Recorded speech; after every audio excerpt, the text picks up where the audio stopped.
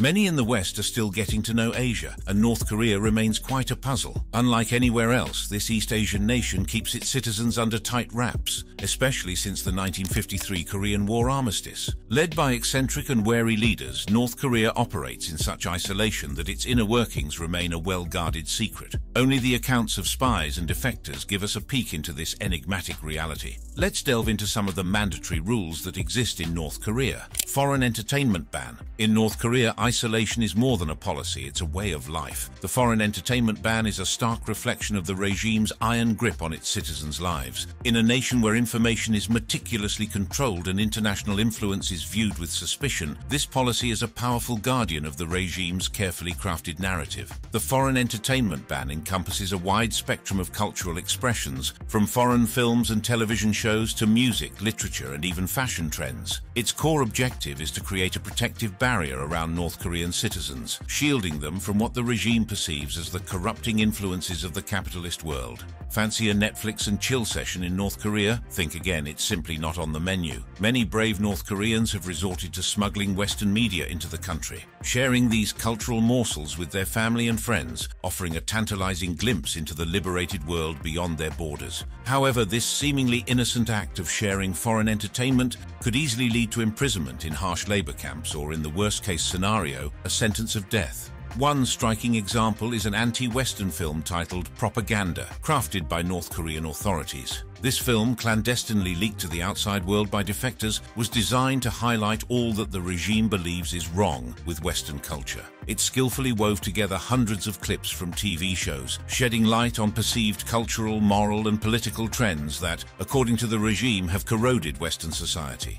Even foreign music is not spared from the regime's scrutiny. In a chilling incident from 1992, a former regime propaganda officer, a woman, made the grave mistake of singing a South Korean song at a party. Her punishment was severe. She endured brutal beatings that left her unable to walk for a month, and she spent 3 long years behind bars. Kim Jong-un's aversion to South Korean culture extends to K-pop as well. The New York Times reported his description of K-pop as a vicious cancer, corrupting young North Koreans' attire, hairstyles, speeches, behavior. A human rights report from 2021 revealed that North Korea has publicly executed at least 7 people in the past decade for watching or sharing K-pop videos. Furthermore, K-pop isn't the only genre the leader despises. In 2015, Kim Jong-un issued a decree to eliminate all cassette tapes and CDs containing songs banned by the state. All tunes played on the radio or by orchestras must receive the approval of Kim Jong-un himself, in addition to praising him and the ideals of communism. This means that enjoying the latest tracks from Coldplay or Rihanna is a distant dream for North Koreans. Even admitting knowledge of the lyrics to their songs can land you in deep trouble. It serves as a stark reminder of the stark realities faced by the people of North Korea and the extraordinary lengths the regime will go to ensure their adherence to its narratives and ideals. 4 TV channels. In the hermetic realm of North Korea, where the government exercises unparalleled control over every aspect of its citizens' lives, the television landscape is no exception. Unlike most countries, which boast a plethora of channels catering to diverse interests, North Korea allows access to just 4 state-controlled television channels. This seemingly restrictive measure provides a unique insight into the regime's strategy for shaping public perception and reinforcing its ideological agenda. The first channel is KCTV, Korea Central Television. Serving as the principal state broadcaster, KCTV acts as the official voice of the government. It is the primary platform through which citizens are exposed to a steady diet of propaganda, including the glorification of the Kim dynasty and coverage of official events. In addition to propaganda, KCTV airs cultural programs that adhere to the regime's ideological vision. The second channel is Mansudai Television, named after the Mansudai Art Studio. Renowned for its propaganda art, this channel focuses primarily on educational content. It provides lessons across various subjects ranging from language and mathematics to history and political ideology. Mansudai Television also serves as a platform for promoting the study of the Yush philosophy, the state's ideology of self-reliance. Cheyug TV, also known as Athletic Television, is the third channel, and it made its debut on August 15, 2015. This dynamic channel showcases sports competitions featuring North Korean athletes, along with engaging documentaries and programs that delve into the rich history of sports both in North Korea and across the globe. Tune in on Saturdays and Sundays from 19 o'clock to 22 o'clock and catch the Podo News program from Korean Central Television at 20 o'clock. The last one is Ryong Namsan Television, which primarily caters to residents of Pyongyang and nearby areas. Unlike the other channels, Ryong Namsan Television maintains an unpredictable schedule. It features seemingly random content, ranging from live traffic camera footage to scenic views and local artist performances. Despite its seemingly innocuous nature, even this channel plays a role in government control and surveillance. The limited selection of television channels in North Korea serves as a powerful tool for the regime. By carefully curating the content available to citizens, the government maintains strict control over the flow of information, ensuring its ideological narrative remains unchallenged. Any deviation from the sanctioned message is met with severe consequences, often including imprisonment or even execution. This unusual media landscape is not just about screens. It offers a revealing window into the regime's priorities and tactics for maintaining its grip on power. 28 websites only. In the age of boundless internet access, it's hard to fathom a world where only 28 websites are permitted. Yet, in North Korea, this is the reality. The regime exerts extraordinary control over its citizens' digital lives, tightly restricting their online experience to a mere 28 approved websites. This unique restriction is not just a quirk, but a strategic move by the regime to cloak the country in secrecy. While the rest of the world surfs a sea of information, North Koreans find themselves within the confines of Vakkan Intranet, a localized network hosting just 28 websites. At the forefront of this controlled digital realm lies Nainara, the official gateway to the North Korean regime's carefully curated online universe. Here, visitors are greeted with a barrage of government-approved news, propaganda, and information, a vivid portrayal of the regime's narrative. Navigating through Nainara reveals a meticulously designed landscape. Citizens can delve into a plethora of news articles offering a unique perspective on world events, albeit one heavily filtered through the lens of the regime. From the latest orders of their leaders to the intricacies of the government's ideology, it's all served here. Beyond Nainara, the remaining websites delve into a limited scope of subjects. A handful provide insights into education and cultural facets, while others serve as conduits to government bureaus and essential services. For instance, individuals can explore the portal of the Korea Central News Agency, KCNA, the official news platform of the government. Additionally, there are websites dedicated to tourism and sports. Despite the restricted travel options available to North Koreans, access to these 28 websites is facilitated through the Kwangmyong Network, a domestically managed intranet separated from the global internet. This network acts as a digital walled garden, safeguarding the regime's control over information flow. The 28 website rule is more than just a digital restriction, it's a calculated move by the regime to safeguard its ideologies. These hand-picked websites predominantly serve as conduits for propaganda, meticulously shaping the narrative to align with the interests of the ruling elite. A considerable chunk of these websites venerates the Kim family dynasty, solidifying their status as revered figures within North Korean society. Their narratives are carefully woven into the fabric of every website, reinforcing the regime's grip on power. The 28 website rule not only limits access to information but stifles creativity, innovation, and global connectivity for North Koreans. Their online world is a tightly controlled space filled with government-approved content. The lack of exposure to diverse perspectives hampers personal growth and intellectual development. As we surf the waves of the internet, it's crucial to remember those living behind the digital curtain. Their online experience is restricted to a mere 28 websites. Dress code. In the fashion-forward world we live in, could you imagine your style choices leading you straight to jail? Well, in North Korea, even the iconic pair of jeans is contraband. While denim is a staple in America, it's practically a fashion felony in the Hermit Kingdom. To North Koreans, jeans aren't just a pair of pants. They're a loaded symbol of their ultimate adversary, the United States of America.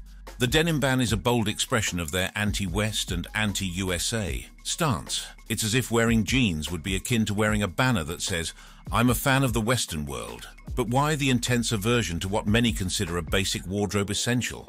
It all boils down to Kim Jong-un's perspective. He views blue jeans as a Trojan horse of sorts, smuggling in the perceived corrupting values of the West. In his eyes, this simple piece of clothing poses a significant threat to the North Korean way of life. Rodong Sinmun, the official newspaper of the North Korean government, even went so far as to publish an article expressing concern about young North Koreans embracing Western fashion trends. They called for unwavering vigilance, urging people to resist any signs of a capitalist lifestyle creeping in. And it's not just blue jeans. A whole array of Western clothing items like t-shirts, skirts and suits are also off limits. Instead, the government insists that citizens don traditional Korean clothing, like the beautiful and intricate hanbok. Now let's talk about the enforcement of this fashion law. If someone is caught sporting blue jeans or any other Western clothing items outdoors, they're in for quite the ordeal. They must wait patiently on the side of the road while the youth patrol swings into action, conducting a thorough inspection to identify other fashion rebels. It's like a scene straight out of a fashion detective movie. Once the patrol completes its mission, all offenders are escorted to the Youth League's office, where they must pen down confessions of their fashion faux pas. Only then are they allowed to return home, but there's a catch. They need someone to provide them with more suitable attire. It's a true fashion fiasco. This fashion frenzy is a stark reminder that style isn't just about clothes, it's about the cultural and political statements we make with what we wear. It's a way of cloaking the country in secrecy, maintaining an air of isolation from the Western world. In a land where individual expression through fashion is heavily controlled, citizens face a constant battle between conformity and self-expression. It's a vivid illustration of how deeply ingrained ideology is in every facet of life in North Korea. So, the next time you slip into your favorite pair of jeans, take a moment to appreciate the freedom of expression that comes with it. In North Korea, fashion isn't just about trends, it's about towing the line of political ideology. The denim dilemma serves as a poignant reminder that even the simplest of clothing choices can carry powerful political weight. Strict travel plans. In the enigmatic realm of North Korea, even the act of travel takes on an entirely different meaning. Within North Korea itself, the freedom to travel is a privilege bestowed only through official channels. Simple journeys from one city to another necessitate governmental approval, placing domestic travel under tight scrutiny. Venturing beyond the nation's borders is an even more labyrinthine process. To leave the country, North Koreans must secure an elusive exit visa or travel certificate. This privilege is extended sparingly, reserved for diplomats, select government officials, and individuals with specific roles such as international athletes. Yet even with the coveted authorization to travel abroad, one is far from liberated. Each traveler is shadowed by government-appointed guides and vigilant sentinels ensuring no deviation from the established script. Their mission to shield the regime from exposure to foreign ideas and influences. For the majority of North Korean citizens, owning a passport remains an elusive dream. This deliberate restriction aims to thwart potential defections and minimize encounters with foreign perspectives. The borders with neighboring China and South Korea are fortified to discourage unauthorized crossings. The government views these borders not merely as lines on a map, but as fortifications against ideological contamination and the free flow of information. The consequences of breaching these travel restrictions are severe. Attempts to escape or evade the watchful eye of authority can lead to imprisonment, torture, or even execution. Families of defectors face repercussions as a grim form of collective punishment. These controls extend beyond physical movement. They are a means to safeguard ideological purity. The regime strives to insulate its populace from external influences that could challenge its narrative. Exposure to the outside world is perceived as a threat to the regime's grip on power. Tourists too find themselves ensnared in this web of regulations. The illusion of unfettered exploration dissipates upon arrival. Every movement is meticulously orchestrated, monitored, and scrutinized by the government. Solo endeavors are strictly forbidden, as even using public transport or hailing a taxi is off limits. Guided tours, choreographed down to the last detail, are the sole, permissible mode of travel. For those seeking autonomy and spontaneity, North Korea is an inhospitable destination. It's safe to conclude that if you prefer your travels without the constant scrutiny and tight restrictions of a watchful hawk, North Korea might not be the ideal spot for that soul-searching or blissfully relaxed vacation you had in mind. Special basketball rules. In the secretive world of North Korea, where basketball is a beloved sport, things take an intriguing turn. Kim Jong-un, the enigmatic leader of the nation, is known for his fervent love for basketball, especially his enduring admiration for the 1990s Chicago Bulls and basketball icons like Michael Jordan and Dennis Rodman. In 2013, he orchestrated a memorable basketball match in Pyongyang, forming an unlikely camaraderie with the enigmatic Worm. But we also talked about his love for making his own rules. Yet it's not just Kim Jong-un's passion for the sport that sets North Korean basketball apart. Within the borders of this country, a unique and offbeat set of scoring rules dictate play. These peculiar regulations are said to have been set in motion by Kim Jong-un's father, the late North Korean Supreme Leader Kim Jong-il, and it's rumored that the current leader has added his own distinctive twist to them. In North Korea, slam dunks take on a whole new level of significance, garnering an impressive 3 points. Picture the electrifying spectacle of a powerful dunk. It provides a psychological boost to the dunking team and shakes the confidence of their opponents. Imagine if such a rule was adopted in the NBA, where players would vie to deliver gravity-defying slams at every opportunity. Stepping beyond the three-point line, North Korea rewards an astonishing 4 points for shots that don't even graze the rim. While this might sound like a dream come true for long-range shooters like Stephen Curry, Damian Lillard, and Trae Young, implementing it in the NBA would require sophisticated rim sensors to accurately determine when a shot qualifies for those extra points. For every missed free throw, North Korea imposes a deduction of 1 point. In a league where notorious free throw strugglers like Wilt Chamberlain and Shaquille O'Neal became legends, this rule would have drastically altered their careers. NBA teams might scrutinize prospective draftees' free throw percentages even more closely, especially for big men. Perhaps the most perplexing rule: North Korea bestows 8 points for any field goal made within the last 3 seconds of a game. This rule defies conventional basketball wisdom, favoring luck over skill and strategy. Picture an NBA Finals game where a team trailing by 7 points snatches victory with a last-second buzzer beater. The drama would be off the charts. In a break from traditional basketball rules, North Korean games can end in a tie. Imagine the NBA Finals Game 7 ending with both teams declared champions, a scenario that adds an uncanny twist to the game's climactic moments. While these rules inject a sense of unpredictability and excitement into the game, it's clear that no reputable league, including the NBA, would ever consider adopting these extraordinary guidelines. They introduce excessive penalties, bestow unjustified rewards, and encourage tactics that would turn a typical basketball game into a chaotic and sometimes comical spectacle. Perhaps for Kim Jong-un, basketball is just another arena where he can exert his influence. While his rules may perplex us, there's no denying the passion and enthusiasm he brings to the game. As for the NBA, it will continue to adhere to its own playbook, where traditional rules and exciting gameplay reign supreme. Birth control. In the shadowy corridors of North Korea, a curious tale of contraband unfolds. Birth control, a simple but crucial tool in safeguarding health, is banned from both production and sale within the country. Dictator Kim Jong-un, with a vision of bolstering the nation's workforce, has imposed this prohibition. However, a clandestine market thrives, with savvy entrepreneurs and officials voyaging to neighboring China, returning with these forbidden treasures to be bestowed as gifts. Smugglers too seize the opportunity, peddling them to prostitutes as a safeguard against both pregnancy and the spread of disease. A Chinese North Korean merchant traversing the borderlands revealed that condoms hold great appeal for both men and women in North Korea. They become prized souvenirs for officials returning from business excursions to China, creating a peculiar blend of political rhetoric and personal practices. Yet the intrigue deepens. Recent reports unveil a new directive that sends shockwaves through the country's medical landscape. North Korean authorities have barred healthcare professionals from administering birth control measures and abortions. This drastic move is born from a desire to combat the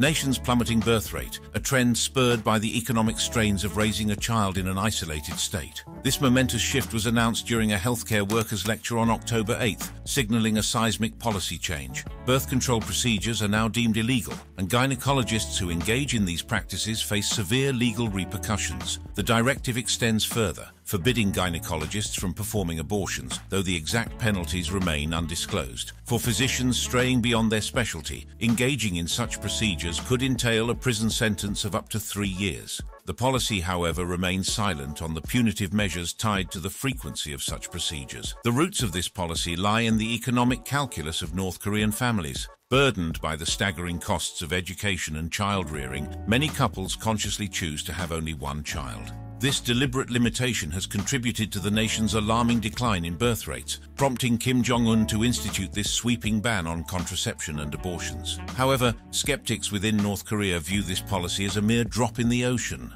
The clandestine nature of these procedures, particularly among unmarried women, renders it an insufficient solution. The harsh reality of sexual assaults and prostitution in North Korea further complicates the issue. Parents, driven by concern for their daughters' well-being, often opt for intrauterine devices as a means of protection. Critics argue that the government should not interfere with women's birth control methods, but rather focus on creating an environment conducive to raising children. The central policy, they contend, transforms innocent individuals into criminals, underscoring the need for a more holistic approach. North Korea's birth rate now ranks 134th globally, painting a stark picture of its demographic challenges. As the nation grapples with these complex issues, the dialogue surrounding reproductive rights and family planning takes center stage in the evolving narrative of North Korean society. This is a testament to the struggle between state mandates and personal choices in the quest for population growth. Approved hairstyles. In the tightly controlled realm of North Korea, even hairstyles fall under strict scrutiny. The regime maintains a meticulous list of government-sanctioned hairstyles for both men and women. Deviating from these approved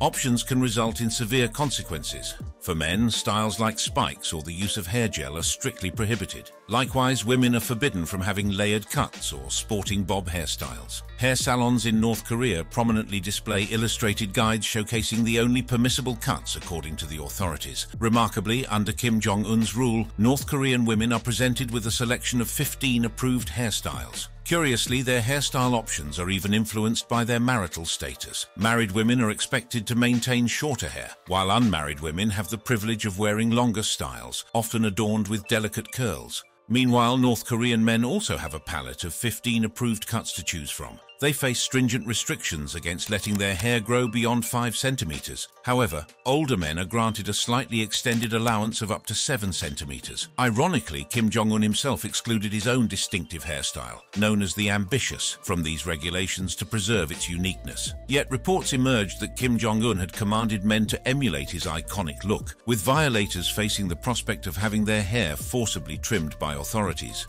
This directive was particularly enforced within universities, where students were reportedly cautioned against adopting any styles associated with capitalism. While men and women in the hermit state have reportedly been issued an illustrated guide of approved hairstyles, none of the 15 styles appear to match Kim Jong-un's infamous haircut. The leader's iconic coif seems to be off-limits to the general public. Finnish journalist Mika McLennan captured snapshots of 2 posters that supposedly outline the permitted haircuts during a visit to Pyongyang. This revelation casts a curious light on the carefully curated world of North Korean hairstyles. As the 70th anniversary of the founding of the North Korean regime approaches, special inspection units are reportedly being dispatched to public areas. The Central Committee has issued directives to eradicate non-socialist phenomena, including unconventional fashion choices and hairstyles that deviate from the socialist lifestyle. In this fascinating tapestry of North Korean life, even personal style becomes a reflection of political ideology and societal control, offering a unique glimpse into the intricacies of daily life in this enigmatic nation.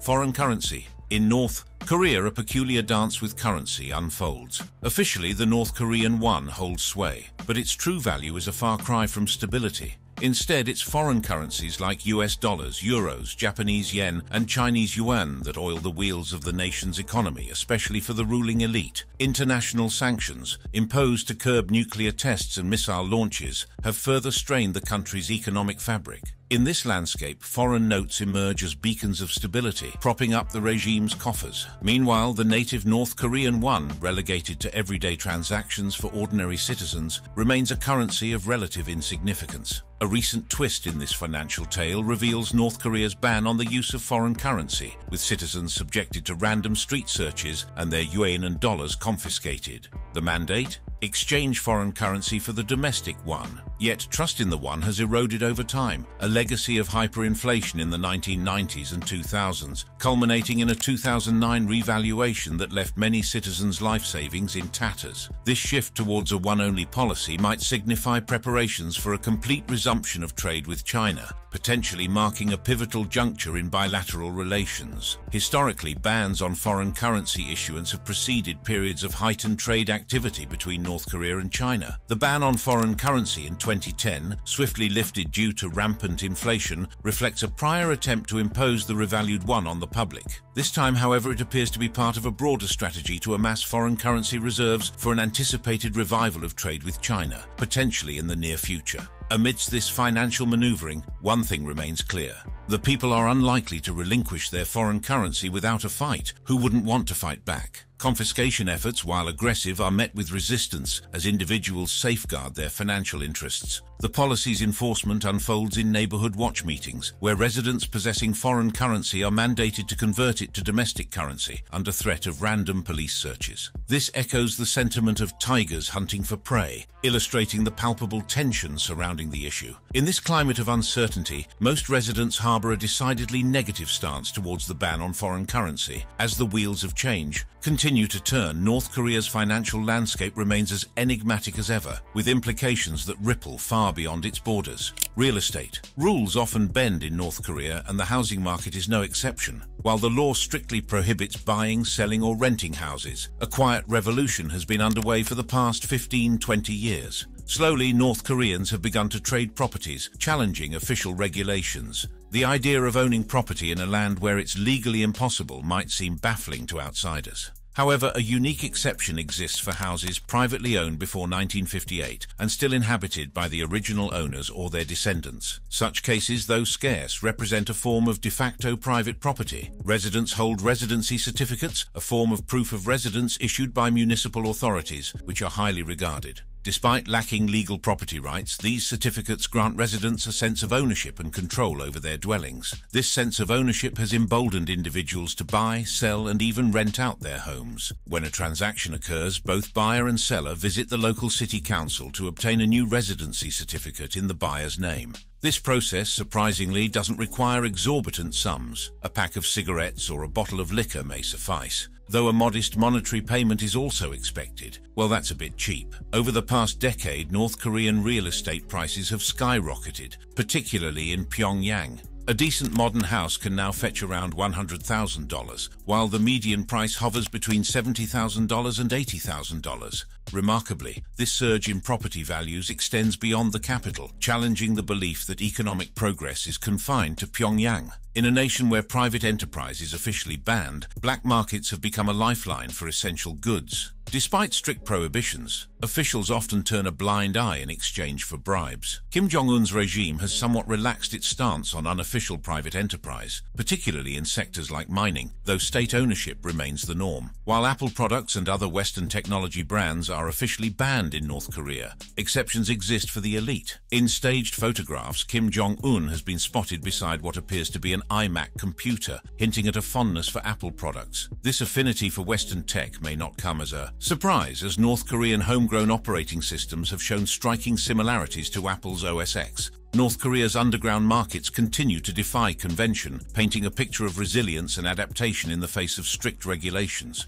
No disrespect. In the land of the Kim dynasty, disrespect is a path fraught with peril. 3 generations of supreme leaders hailed as dear leader wield divine authority, making any slight a taboo of monumental proportions. This isn't a matter taken lightly. Punishments extend far beyond the grim spectre of capital punishment. Enter the grim 3 generations of punishment rule, introduced by Kim Il-sung in 1972. Is it a chilling premise? If one individual is convicted of a grave crime and dispatched to a prison camp, their entire immediate family marches alongside them. Even the next 2 generations born within those grim confines find themselves bound to this fate. Kim Il-sung laid the foundation for this ironclad tradition. His successor, Kim Jong-il, held the title of chairman and dear leader, while the current torchbearer, Kim Jong-un, goes by supreme leader or the dear respected one. Journalists who neglect to affix these titles with due respect are swiftly admonished and reminded to always remember the leader. Every North Korean sports a pin over their heart, a badge featuring the visages of Kim Il-sung, Kim Jong-il, or both. These emblems, not up for sale to foreigners, carry an air of gravitas that goes beyond mere trinkets.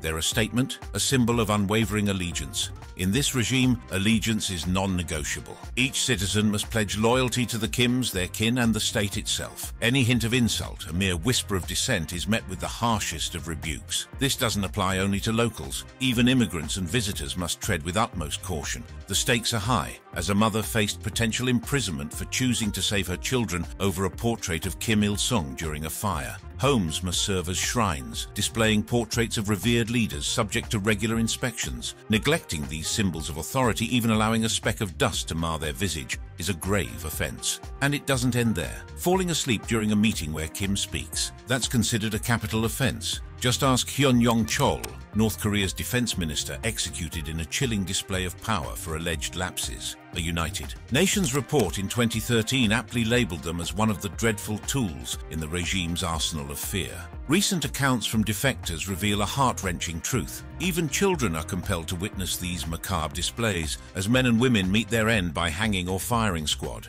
Criticism, even in jest, is perilous. In 2016, North Korea prohibited sarcastic remarks about Kim Jong-un or the regime, quashing any hint of dissent. These weren't mere words, they were seen as acts of defiance. For the brave few who dare to speak out, the consequences are swift and brutal. Families are torn apart and sent to political prison camps, a grim testament to the cost of disobedience. So, in this realm of reverence and reprisal, the rule is clear. Show respect or face the consequences. Disrespect is not just a transgression, it's a gamble with one's very existence. Secure the poop. Back in 2008, when South Korea decided to cease sending fertilizers to their northern neighbors, North Korea found itself grappling with a real stinker of an issue, a fertilizer shortage. But as history has shown, necessity is indeed the mother of invention. In true North Korean fashion, a novel law was enacted, calling upon its citizens to contribute their own organic gold, 100 kilograms of it per person annually, to support the nation's agriculture. This peculiar initiative reflects the regime's determination to overcome challenges through resourcefulness, even if it means turning to unconventional methods.